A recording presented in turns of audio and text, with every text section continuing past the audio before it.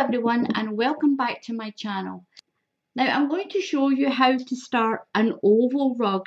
I've been asked by quite a few people, how do you actually start the oval rug? They didn't quite understand the way I showed you on the round rug video. And I'm going to do a few question and answers as well that I've been asked. Now I bought this. Now the picture I showed you on the round rug, there is a smaller hank than this. Now this is another one that I got. This was £3.75, believe it or not. That's all it was. Now if you put that together with a 100-gram ball of yarn, that was only 99p. £4.75 for a big rug, and that is absolutely amazing value. Now this one, I got this one from B&M Bargains, the same place as I got my other rope. I still have a little bit of the other rope left, as you can see. Now this will make quite a large rug. Now I don't know how to measure mine for you, because it depends on the tension that you're using to put your stitches on. Depends on the rope that you buy, the thickness of rope you buy, and you'll just have to adjust it to the rope that you have and the yarn that you're using. Now the rope, I'm going to put that aside. Now to do the oval version of the rug that I've already showed you, I've got my hook, I've got my rope, I've got my yarn's here, and I've also got a few little ends of yarn. You're going to need that to tie it into the oval shape to begin with. Now we're going to start this just the same way that we did with the round rug. Just need to tie it on here. Just tie it on to the end like that. Now I've got my yarn here and my hook. Like I've said, any hook that's comfortable for you. If the hook's too big, just use a different hook. Use a smaller hook. I can't tell you what size of hook to use because I don't know what rope you've got. Even if you tell me how thick it is, I'm still not really going to know because I'm not working with it. Now you experiment. Use a hook. If it's not comfortable, use a different one. Use a bigger or a smaller one. Now we've got our end tied on. Put your hook to the back and just bring your yarn around to the front.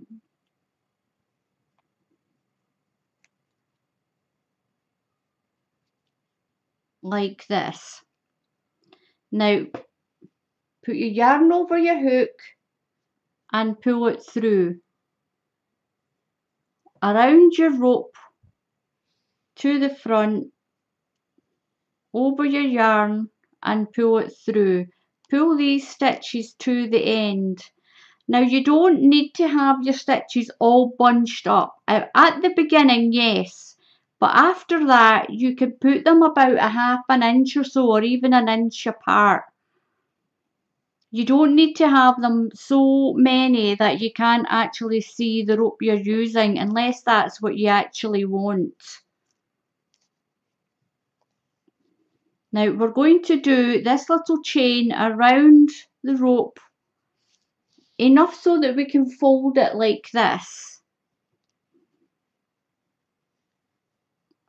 So around we go, just like we did with the round rug. And you can make it as big as you want. When you've run out of rope and you still want to make it bigger, then just add another piece on and start doing the same thing around and around.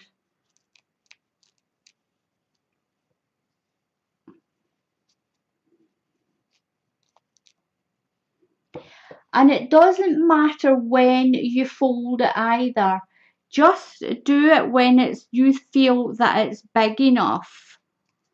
for what you want to start it with.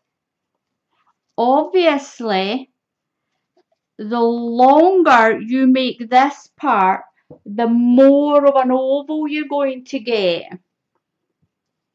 So I would suggest that you do this to at least maybe 12 inches and then fold it in half, if not more.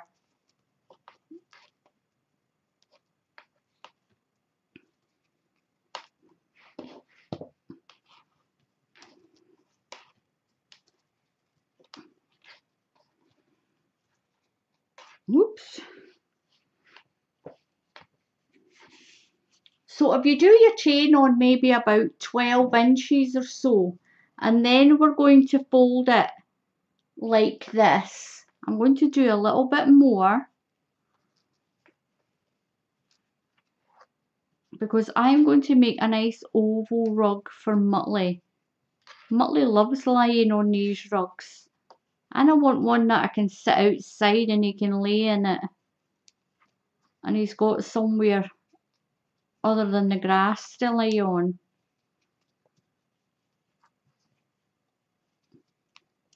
Okay, now I'm going to make my stitch quite big and then keep it out of the way.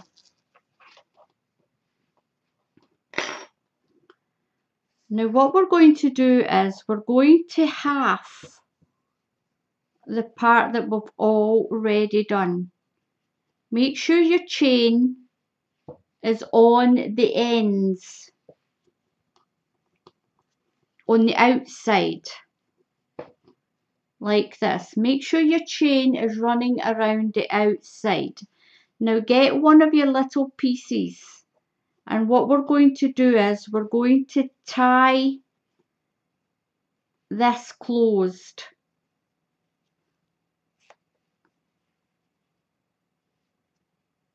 Just tie it closed. Put that there. Not very good at this, doing it with one hand.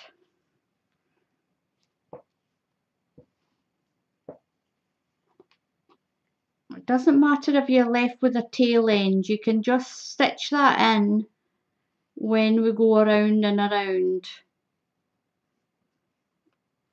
Now tie it in, make sure your chain goes to the outside.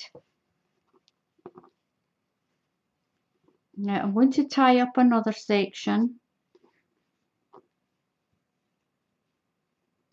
You can stitch it if you want.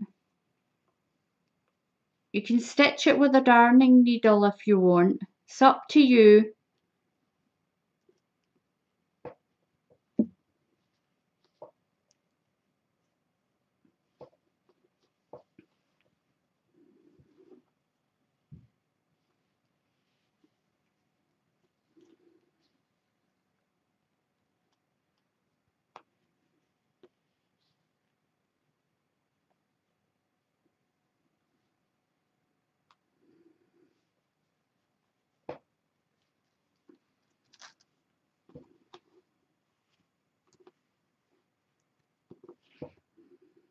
I'm going to tie this last piece on here at the end.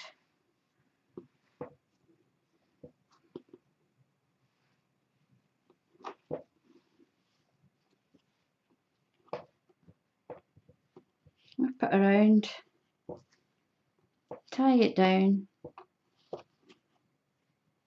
just move my knot near the end. Got my scissors, I'm going to trim them just a little bit.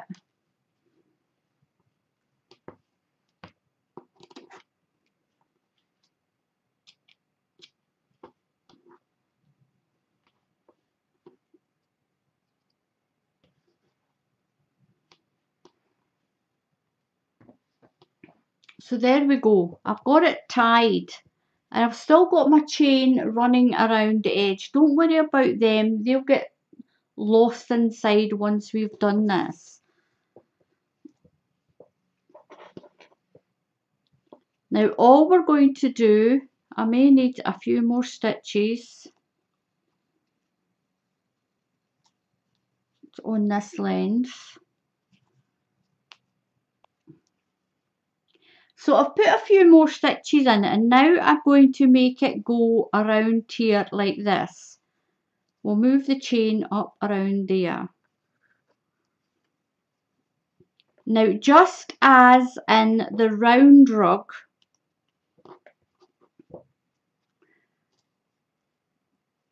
back to the end a little bit.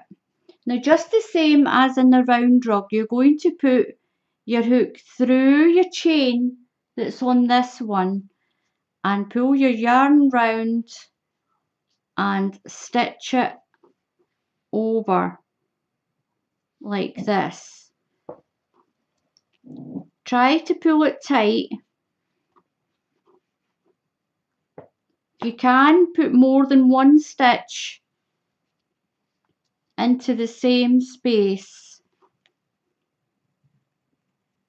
and then move along a little bit and do another one. Keep going through that chain like we did with the round rug.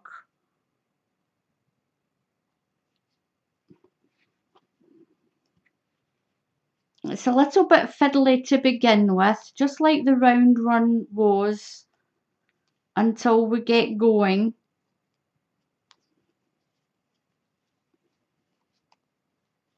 So go through that chain on that one, around your rope on your next round. So go through the chain, there's your chain there, and this is what we're going through. Go through the chain, just push your hook through that yarn chain that you made and wrap it around your top piece of rope. Through there and around. Space your stitches out about a ½ inch apart. You don't want too many on it, especially if you've got coloured rope. You don't want to lose the colour of your rope, unless that's what your intention is. You don't have to do thousands and thousands of stitches so that you can hide the rope.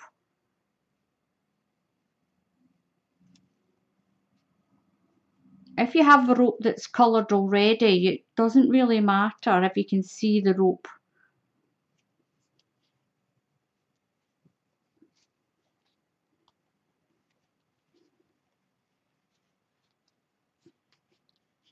It's a little bit fiddly just until you get it started. Just make sure you go through both parts of that stitch and bring it around. So we're going through the stitches that are here on this. You can see it when I pull it apart where we're going through and around.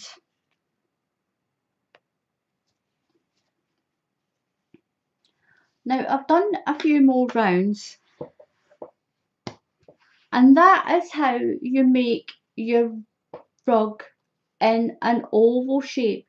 Just keep going around and around and around. You can take your time a little bit more than I have. Now you don't need to keep your stitches really close together. They can be about ½ inch apart. They don't need to be really close. And when you're putting your new round on, make sure it's directly on top of your other one. Keep laying it flat. Now, the rope is only encased in the yarn.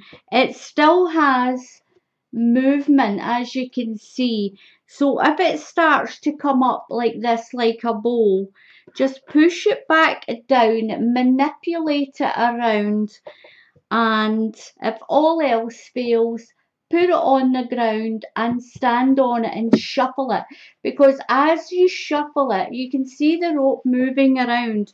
Your rope will move into place. I've got a little kink here, but it's just where I've tied that little joint. I should have tied it down there a little bit more, but practice makes perfect. So just wriggle it around. Your rope as you can see, has got a lot of movement, and it should stay flat. Once you've got it finished, if you put it on the ground, like trample and shuffle, shuffle, shuffle around anti-clockwise on it, that'll help your rope to be pushed around inside, and it should solve the bowling effect when it goes up like this. If it stays up there, then you've just done it too tight. You've pulled your rope round too tight.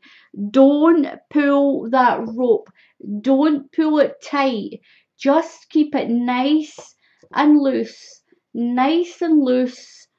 And that will help it to stay in the proper position. So when you're putting your yarn on, don't pull that. Don't pull it. You don't do that. Just keep it nice and loose and wrap your yarn around. Just hold it gently. Hold it gently here. Don't pull the rope tight. If you pull that rope tight, you're going to pull it, and that's what's going to make it move up like that. You don't want that. Leave it nice and slack, and that will stay around where it's supposed to stay. Just like that. And that is how you do your oval rug. Now, when you're finishing it, when you come to the end, just do what I did with the other one. Just put a few stitches around your end, or you can, if you want, use a darning needle, and then just singe your end to hold it in place, just like we did with the round one. And that is how you do an oval rug. I'll show you my rug that I've made already. I'll show you a picture of it. So I hope this helps you to do an oval shape. Just don't do what I did there. But as you can see, once I've manipulated that a little bit, that'll look fine anyway. That'll be fine. Don't worry about that little bit. Just make sure when you do that end, don't tie it too tight. I've tied it a little too tight there. But then if it's just for Muttley to lie on when he's outside, then that's perfect. If you have any other questions on doing these rugs, leave a little comment down in the bottom. Leave a comment for me and I will read it. I will read it and I'll do my best to answer it. So thank you very much for watching. Please subscribe to my channel. Please hit that subscribe button, and there is a little notification bell there as well. If you click on that, then you will be notified of any new tutorials that I place. Now I hope this helps to answer how to do it in an oval shape. Just don't tie it too tight. Don't tie it too tight there. So until the next time, happy crafting, and I'll see you all again soon. Goodbye.